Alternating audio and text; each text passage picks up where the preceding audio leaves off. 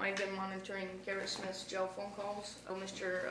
Beanie came into the picture through the jail phone calls. Between Mr. Beanie and Mr. Smith through jail phone calls, video visits, but there's constant conversation between Mr. Beanie and Garrett Smith through the jail phone calls. Okay. They're available through the jail phone calls. I could probably play it on my phone. And then his conversations after he was arrested with Miss Eccles to the jail phone calls. I mean, I can't tap into his phone. Have you heard any other phone calls? Do you need me to do the jail phone calls, or is that necessary?